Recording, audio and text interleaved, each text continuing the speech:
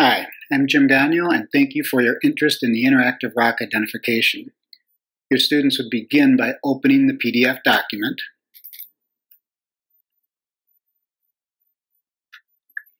And I like to choose full screen view. Now your students can interact with the activity. I'm going to choose my favorite rock to enter. Let's start with sample 1, and we're going to click the rock to begin. A series of questions will guide your students, beginning with the rock's texture. Well, I don't know what texture is, so I'm going to click on texture to find out. And now I can read about the rock's crystalline, clastic, or glassy textures. I can read more about crystal grains. I can even enlarge the images. I can go back to crystal grains. I can go back to texture, and back to my original question. If I choose clastic texture for this rock, it tells me that I'm wrong, and I need to go back to sample 1. Well, maybe it was glassy. No, it wasn't glassy.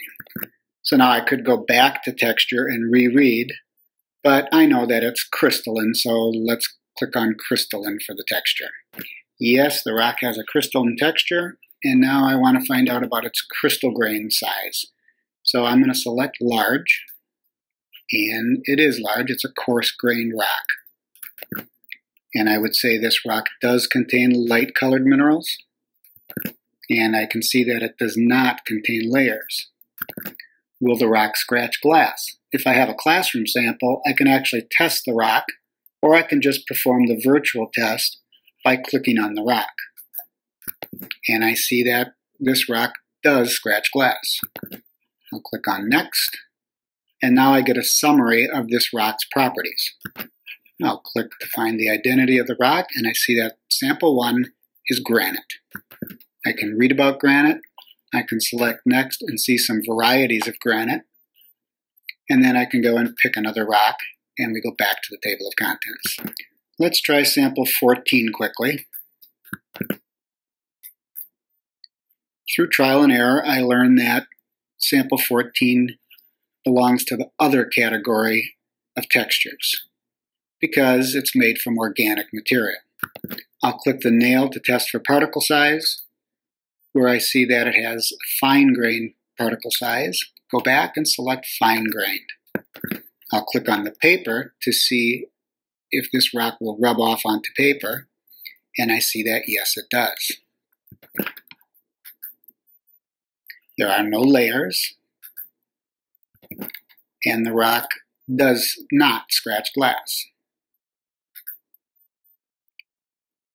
We'll click on the burner to see if this rock will burn, and we see that yes, it does burn. Your students can perform these tests on actual samples in your lab, or you can just do them virtually. This rock is coal, and your students can read about coal. They can also see some varieties of coal. We'll go back to the table of contents, where students can continue to explore 19 igneous, metamorphic, and sedimentary rocks. And now we'll take a quick look at some activities that go with the interactive rock identification. Another PDF file contains those activities.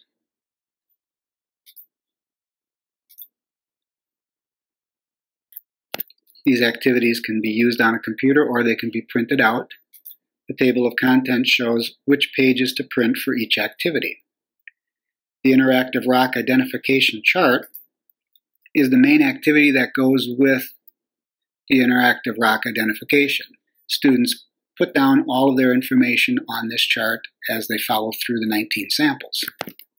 The questions that follow focus on the key concepts of rock identification. The Mystery Rock Lab with Clues covers the same 19 rock samples in a different order using different images. Students must focus on the rock's properties. You don't need to have your own classroom samples because the clues will help students identify each rock. But if you do have your own classroom samples, the Mystery Rock Lab without clues is a great activity for your students.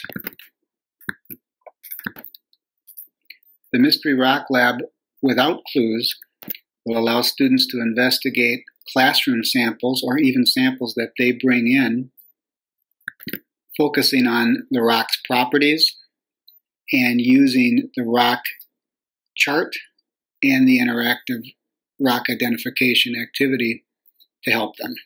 And finally, there are answer keys for all of the activities, the rock chart, the questions, and the Mystery Rock Lab.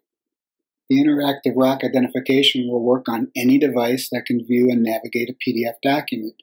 Earlier, I was on my Mac, but it will work on a PC, a Chromebook, and as you can see here, it's a great experience on the iPad as well.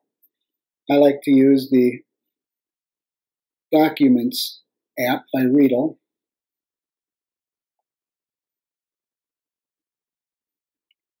And now I can navigate through the Interactive Rock Identification Lab. I can zoom. Images are very crystal clear. It's actually a very nice experience on my iPad for students.